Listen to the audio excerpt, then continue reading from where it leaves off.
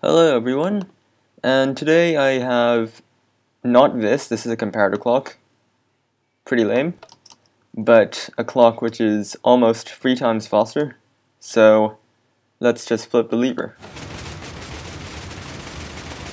Yep. Now, I'm going to turn this on and give you a comparison.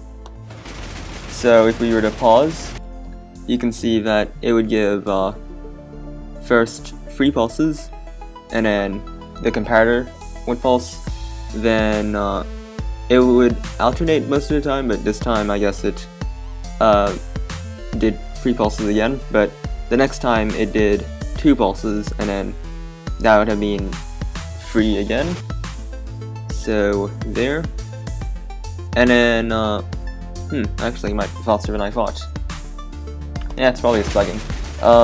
Well, either way, it is pretty darn fast. Now,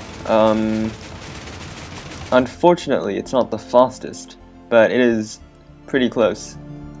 The fastest is one of these. It's a command block clock, and this would pulse at 4 pulses per tick, which is 40 pulses per second.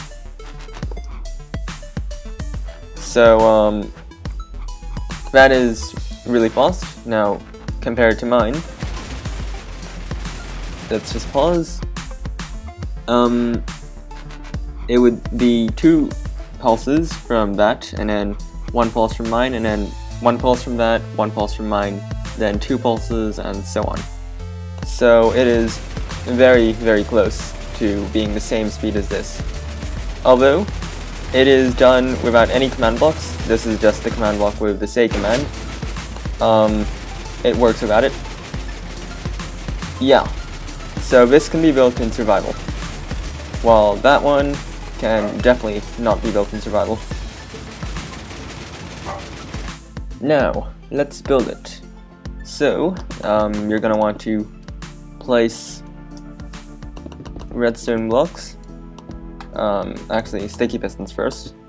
So, you want 4 sticky pistons with gaps between them, and then place 4 redstone blocks. Now, in between the 2 pairs, you're gonna place dust, and do the same thing on both sides for this part.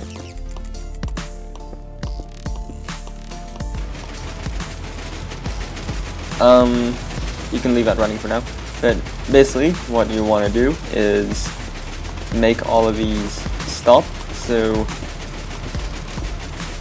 we'd lay out our blocks like that and place dust going along this way. Now you'll have to decide which side you'll want your input on, and I'm going to place mine on the left. Your input would just go right there, just like that. Now, to hook up your output, you just want a slab there, and you are done. So, you can just take your output from that block, just like that. Although the repeater will slow it down. So, there you have it. Oh yeah, sometimes this won't update, but to fix that, all you have to do is place a slab there, and replace that with a block.